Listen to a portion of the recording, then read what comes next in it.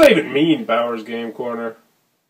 Ahoy there, YouTube! I'm back again today for another game review. And today I'm very excited to be checking out Yahtzee Texas Hold'Em from Parker Bros. This is for age, it says adult, for 2 to 6 players. It'll take about 30 minutes to an hour to play. And in Yahtzee Texas Hold'Em, you are going to be playing Texas Hold'Em,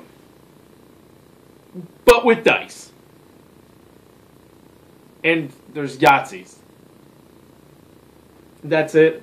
Let's check it out. You still here? Yeah, okay, we can check it out. Alright, and we're going to take a look at Yahtzee Texas Hold'Em on our grip mat, which turns every game into a space game. So first and foremost, we get our handy dandy rule sheet. It is 8 pages, double-sided, full color, and have you up and running in no time at all. In fact, it's very short and simple. In fact, this page right here, you're supposed to cut out and put on the board so everyone can see exactly which hands are going to beat other hands. So it's really 6 pages double-sided. And if you've ever played Texas Hold'Em, you will be instantly familiar with how this game is played. So we're going to go over the components, and then we'll get into the gameplay. So first, everyone is going to get a dice cup. This is where you're going to be keeping your dice secret. You're going to get 6 of them because, well, there's plays up to 6. And for this example, we really only need, well, we'll just do 2. We'll say it's heads-up poker. Next, you're going to get this bag, and it's going to be full of dice, and more dice. And there's going to be 4 colors of dice. You're going to get red dice, yellow dice, black dice, and whitish dice. And you're going to put those in the bag, and we will get to those in a minute. Next, you're going to get poker chips, and they're going to be in 50, 10, and 100 increments. They are pretty thick, pretty sturdy, not too bad at all. I think they're actually used in head-to-head poker. I could be wrong, though, but they're pretty serviceable poker chips. And, you know, obviously when you start the game, you're going to give the same number to each player, and then you are ready to rock and roll. If you want a handicap, you can obviously give one player more poker chips. So when you start the game off, one person is going to be the dealer for that round, and they are going to hand secretly 2 dice into each player's cup without looking at it. So each player is going to get 2 dice. These are going to be the cards in your hand. You're going to shake it up, you're going to flip it over, and you're going to see what's in your hand. So this guy right now, he has a black 4 and a red 3. This player over here, he's going to flip his over. Look at his. He's got a yellow 1 and a yellow 4. Now, there is, before we get started, I do want to point out the difference between this and regular Texas Hold'Em, because other than that, it's very, very much the same. So these are the hands that can potentially win you stuff. Obviously, they assume that you know a pair and a high and that sort of stuff. So there's 2 pair, 3 of a kind, full house, straight. Now that looks weird because normally full house should be up here, but in this it's a lot easier to get a full house because obviously you're dealing with only 6 faces on the die, as opposed to in a standard, you know, poker deck you're dealing with 13 faces. So it goes full house, then straight, which means you need to get all 5 of them in a row. 4 of a kind, a flush, a Yahtzee, which means you get 5 of a kind, a straight flush, and then a Yahtzee flush, which means that they're all the same number and they're all the same color. And these we have in front of you. It's pretty self-explanatory. So when you start the game, you're going to ante up if you want to play the ante style. So each player is going to put 10 chips in the middle of the table. Then you're going to take a look at the die that you have and decide if you would like to bet. So you'd say, all right, this guy's not going to bet. He doesn't have the greatest hand, even though he could potentially get a straight. This guy over here, he's feeling gutsy. He's like, all right, I think I'm going to get a flush, which means you have 5 of the same color. And he's going to bet, he'll say bet, he bets 20. So he's going to bet 20. So now this guy has to either fold, which means this guy wins all the money, or he's got 2 calls. So we're just going to pretend he's calling, because if we didn't, that would be a pretty terrible and short play example.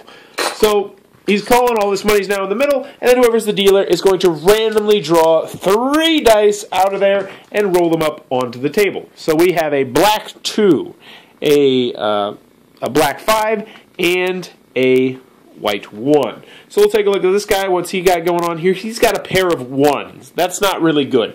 Also, he's not going to be able to complete his flush he was hoping to do and have 5 colors of the same color. So he's really not in the best position at this point. So the action would be on this guy because he had the action first last time. Now he, on the other hand, is in a very good position because he already has a straight. He has 1, 2, 3, 4, 5. Because in Texas Hold'Em Poker and in Yahtzee Texas Hold'Em Dice, whatever they're calling it, you're going to be able to use all of the dice in the middle plus your 2 dice. And likewise, your opponent is going to be able to do the same thing. So you're both going to have these as dice that you can use. So he might get tricky right now, and he might try and check and lure this guy into betting. And since he bet 20 last time, he might be like, all right, I'm going to see if I can scare this guy out of the pot, and he'll bet another 50. This guy will be happy to string him along because, as we mentioned, a straight it's decent. And there's no matchings right here. So what's going to happen next is the dealer is going to reveal another dice and roll it. And he has a white 6. So now we have 1, 2, 5, 6. So this guy now has, he's still got his straight, but he might be starting to get scared because, now there's 2 of black, 2 of white. He might be worried that this guy potentially has a flush draw, so he might bet 100, at which point this guy would probably fold because right now he has absolutely nothing except for a pair of 1s, and that would be the end of the hand. But we're going to pretend that he does call because he's not the smartest at poker, so he puts down his 100 from his pile of chips. Obviously, I don't have the piles of chips set up. And then you're going to go to the river, which is the 5th dice. It's black. We roll it up, and we have a 4, which means this guy is going to have a straight whenever he decides to reveal it. This other guy got pretty lucky. He now has 2 pair.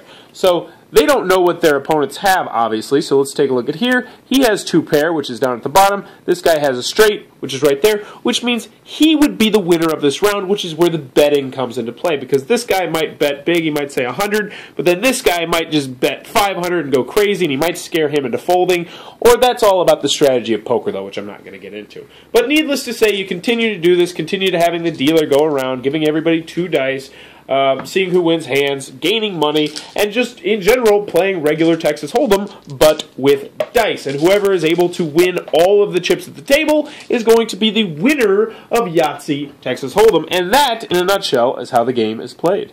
Okery dokery, Yahtzee Texas Hold'em from the Pocket Bras. What are my final thoughts? Let's go over the pros, let's go over the cons. First, on the pros side, never a good thing. This does simulate Texas Hold'em poker. It really does. I opened it up and I was expecting to have to learn different rules or different things like that, but no, there's very minor things that you have to learn. So needless to say, if someone knows how to play poker, or Texas Hold'em poker in particular, this is going to be very simple to teach someone. It's very simple to learn, and it does recreate Texas Hold'em poker. I mean, it feels like you're playing a game of poker, but with dice. So that's a pro. They did what they set out for. Also, component-wise, the bag's nice, the dice are nice, the little cups are nice. Component-wise, everything in here is pretty nice. Also, this game is really, really cheap. I'm pretty sure you could find it at a thrift shop or a Goodwill or anything like that for dirt cheap, which is always a good thing. Last but not least, it has gambling in it, which I love gambling. I really do. It adds just an extra level of tenseness to a game, I feel, especially when someone can, when they're bluffing. It has bluffing and gambling, which is something I absolutely adore. There's a little fun fact about me. I used to love playing poker. I loved it. I used to play 3 to 5 nights a week. I, in fact, went to Las Vegas specifically to play poker. Well, obviously get drunk. So, Yahtzee Texas Hold'em. It's a slam dunk, right? No. No, I did not like this game. Well, I didn't hate this game, but it definitely is not a game I will ever suggest playing. It's not a game that I'm going to keep. And if there's people playing it, I would probably just rather play regular poker with them and just keep the poker chips around. But why did I not enjoy this game? There's a couple of reasons. The first main one is I don't know why this game exists. I don't understand it at all. I'm just assuming they were trying to cash in on the Texas Hold'em popularity. That's the only reason I can think. Because yes, this game does recreate Texas Hold'em poker, but with dice. But here's the problem with that. People who really enjoy Texas Hold'em are going to get ticked off because everything's changed when you go from having 6 possible results from 13.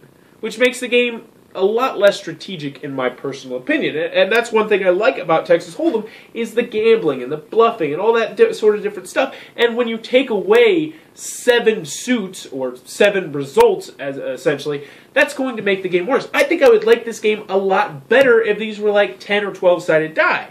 So that's one con I had with it.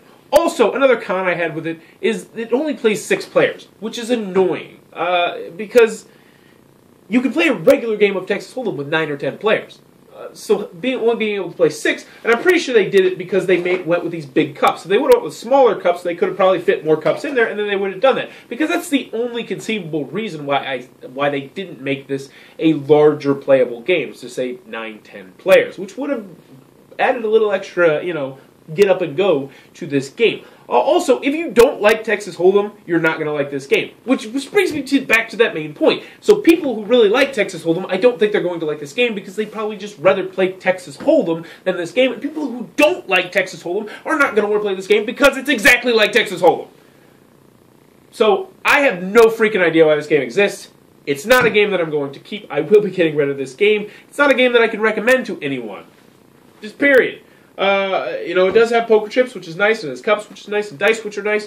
But other than that, this game is just bleh. Oh, the last con I have.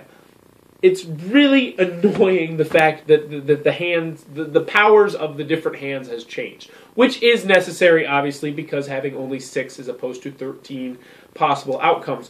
But it's just annoying, and I ran into the situation like 2 or 3 times, even though I stressed it. I was like, this is bigger than this now. The full house is weak. Full house is weak. And I keep saying that over and over again, but it happened inevitably 2 or 3 times where someone said, no, I got a full house. I'm like, no, that's so stupid. I hate that. I wouldn't have bet like this if we would have done that, and blah, blah, blah, blah, blah. And I just don't like it. Overall, Yahtzee Texas Hold'em, not a big fan of it. So, in the comments below, let me know, do you like poker? I personally love poker. And if you do like poker, what is your favorite hand? Do you have a favorite hand that you just are kind of superstitious about? For me personally, it is 6-9 suited. 6-9 of hearts, ha ha ha ha. Call it afternoon delight. But whenever I get that, I always call, assuming someone doesn't raise crazy high numbers. But do you like poker, or Texas Hold'em poker in particular? Let me know in the comments below. And, as always, thanks for your time, YouTube. That was the review for Yahtzee Texas Hold'em. For more reviews and previews, check back at Bauer's Game Corner.